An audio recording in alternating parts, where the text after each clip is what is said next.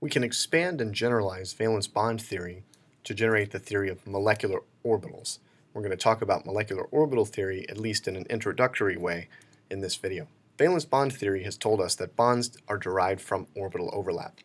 Molecular orbital theory generalizes this idea of orbital overlap and tells us what it really means. We've already talked about the fact that orbital overlap is really just the addition of wave functions, and what molecular orbital theory allows us to do is add, subtract, and multiply wave functions over multiple atoms that are not necessarily adjacent to one another in order to generate molecular orbitals. The basic tenets are the following.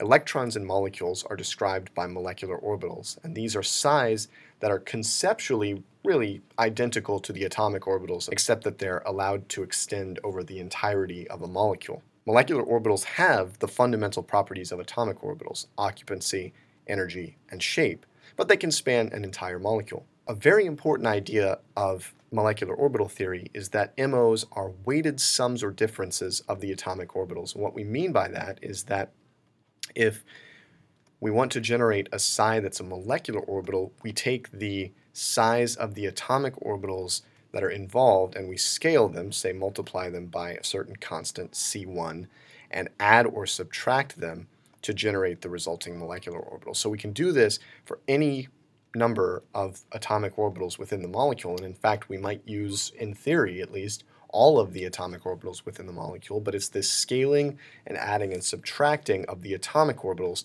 to generate the molecular orbitals that is the hallmark of what's called the LCAO-MO approach. Linear combinations of atomic orbitals make molecular orbitals.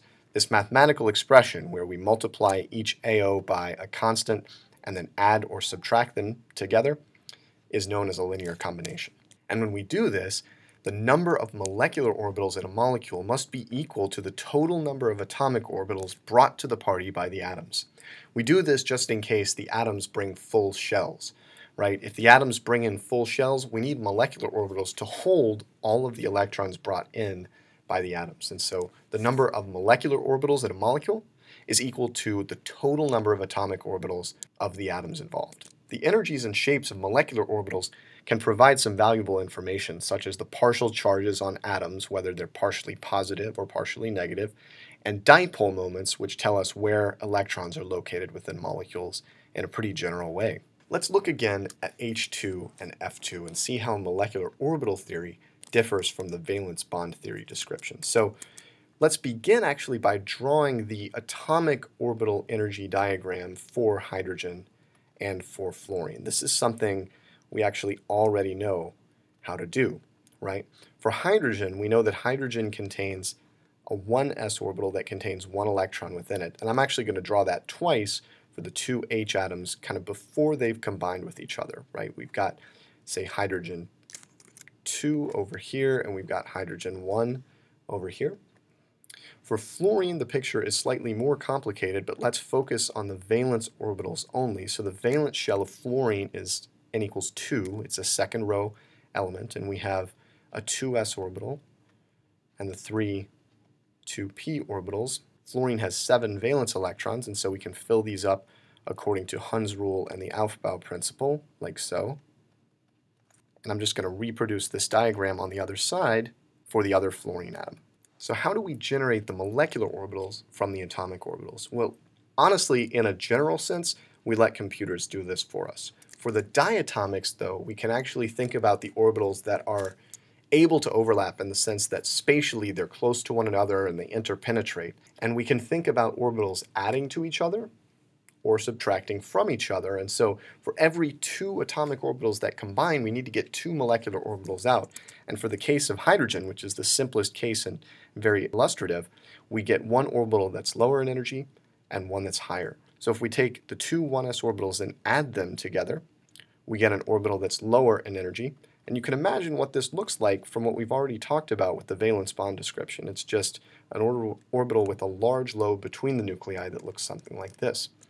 We can also take the two 1s orbitals and subtract them from one another to get a higher energy molecular orbital whose shape actually has a node between the nuclei and lobes of two different signs on either side. like this. So we've got a node between the nuclei. What I've drawn in blue in the middle are the molecular orbitals. And since we're talking about s orbitals overlapping, spherical orbitals, we have the sigma and the sigma star. These are called sigma orbitals since sigma overlap is involved. For fluorine, the situation is slightly more complicated. We'll have the two s orbitals overlapping just like we did for the 1s case for hydrogen. In fact, there's no difference whatsoever for those. When thinking about the px orbitals, which are pointed directly at one another like this, we can also generate bonding and anti-bonding orbitals in a pretty intuitive way just by allowing these orbitals to come close to one another and seeing that they reinforce one another in the middle. So we've got the sigma star for the two s orbitals here and here, and we have a sigma orbital for the 2px, which is formed from the overlap that you see on the left-hand side here. We will also have two pi bonds, due to the fact that orbitals pointed in the same direction like this can overlap in a pi-type fashion to generate a bonding orbital as well. The y and the z orbitals can do that, so we'll have pi orbitals for the px and for the py. And these, although I'm not doing a good job of showing it, are in fact lower in energy than the atomic 2p orbitals. Finally, we'll have the corresponding anti-bonding orbitals. So we'll have an anti-bonding orbital for the two pi orbitals, pi star 2px and pi star 2py. We'll have an anti-bonding orbital for the sigma 2px, which we'll call sigma star 2px, which will be the highest energy of all. Here's another view of the molecular orbitals of fluorine gas, or F2. So on the right, we have the molecular orbitals in their corresponding symmetry. Si stands for sigma, Pi stands for pi. Notice that the lowest energy orbital, about negative 23 electron volts, has electrons within it, has 2 electrons within it, and has the appearance of what we would expect for overlap between s orbitals. We have large kind of oval-shaped density in the middle, and because these are two s orbitals, we do actually have a little bit of wave function of opposite sign on the outer edges here.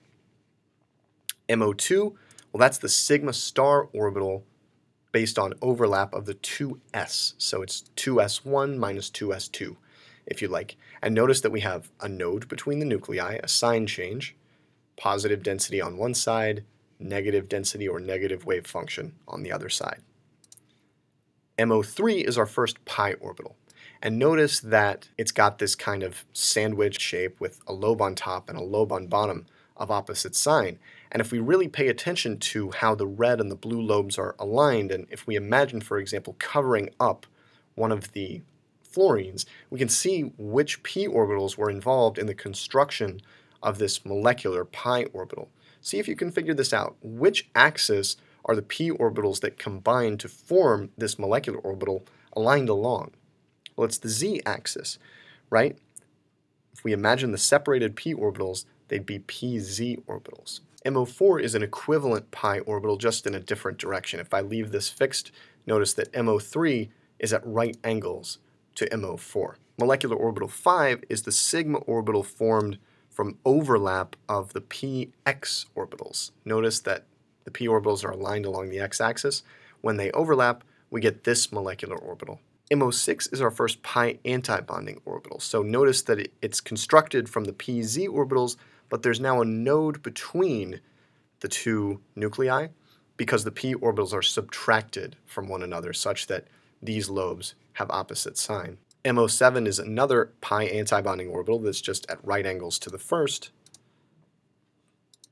And then MO8, which is the last orbital shown here, is an antibonding orbital constructed from the px orbitals where one is subtracted from the other.